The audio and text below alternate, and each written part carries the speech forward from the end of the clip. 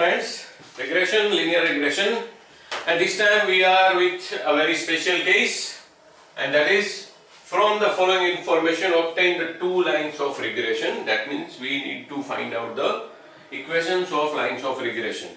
The information available is sigma x square 1025, sigma x 95, sigma y square 1730, sigma y 130, bxy readily available 1.4 and coefficient of correlation rho 0.8. To find out or to obtain the two lines of regression, we should have four things.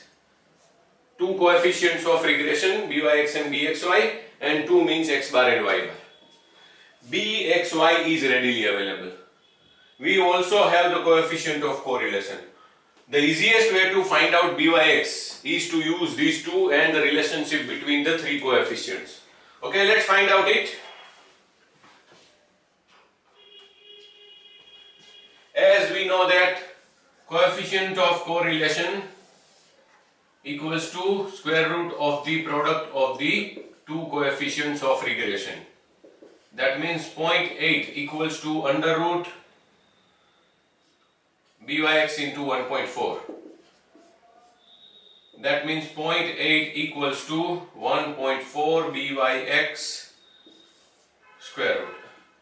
Now taking both the square both the sides, this is 0.64 and this is 1.4 byx. That means byx is 0.64 divided by 1.4, that is 0.457.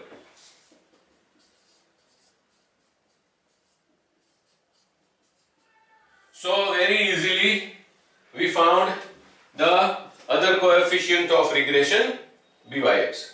Now we have all the two coefficients of regression. We just need two means to reach or to arrive at the two lines of regression. Means x bar equals to sigma x upon n, y bar equals to sigma y upon n. We have sigma x 95, sigma y 30, but we don't have n, the number of observations. That means we first need to find out the value of n. And this is the main point of this case. I have selected this case for discussion just because it covers a point of finding n. This is a very rare case. How to find n? You can have in your mind so many ways, but the easiest way is to take the ratio of the two coefficients of regression and then to find out the value of n. Let's do it. Byx equals to bxy.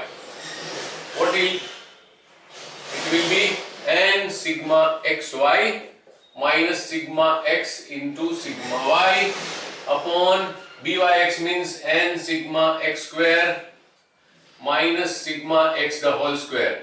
Bxy means n sigma xy minus sigma x into sigma y upon n sigma y square minus sigma y the whole square. I am writing it in another way. Some repetition is there, but I want to make it easy, as easy as possible. N sigma xy minus sigma x into sigma y upon n sigma x square minus sigma x the whole square divided by n sigma xy minus sigma x into sigma y upon n sigma y square minus sigma y the whole square.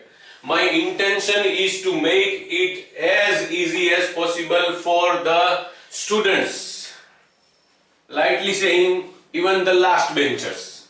So I am repeating some of the steps. Therefore byx into bxy equals to, yes, division means, division by any fraction means multiplication by the inverse of that fraction. So it will be sigma xy minus sigma x sigma y upon n sigma x square minus sigma x the whole square multiplied by the inverse of this n sigma y square minus sigma y the whole square upon n sigma xy minus sigma x sigma y. Now we can cancel these two. So ultimately byx into bxy equals to n sigma y square minus sigma y the whole square upon n sigma x square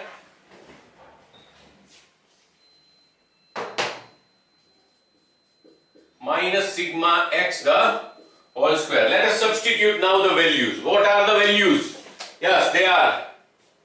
byx is 0.457 upon bxy 1.4 equals to n into sigma y square, that means n into 1730 minus sigma y is 130 the whole square upon n into sigma x square means 1025 minus sigma x, that is 95 the whole square. That means 0.457 upon 1.4 equals to 1730 n minus 16900, 1025 n minus 9025. Now we have the way available is cross multiplication. Let's go for it. Cross multiplication 0.457 into 1025 n minus 9025 equals to 1.4 into 1730 n minus 16900. So now we need to open the bracket by multiplying with the factor outside the brackets. So this will be 468.425 n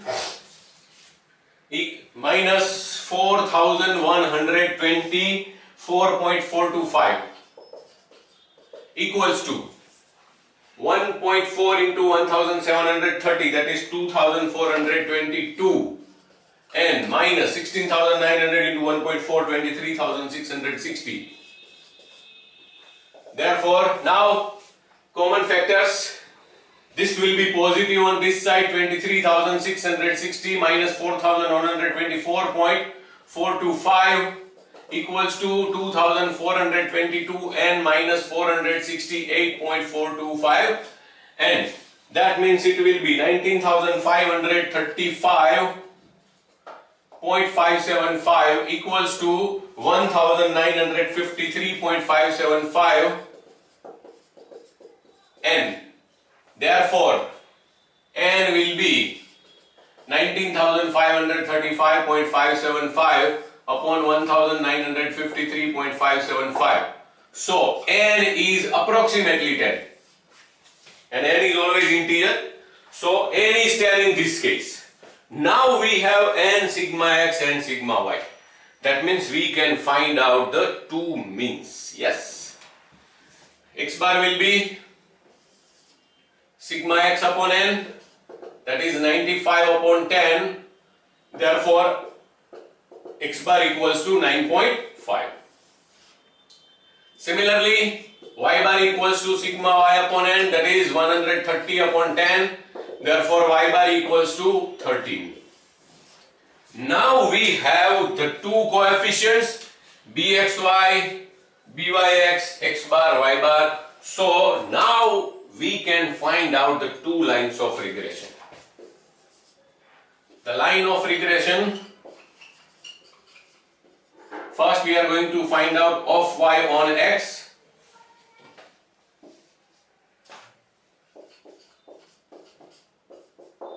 Okay, and the standard form is y cap equals to a plus bx, where bx stands for byx.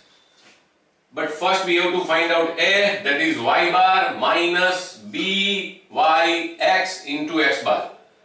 Y bar is 13 minus byx 0.457 into x bar 9.5. So a comes to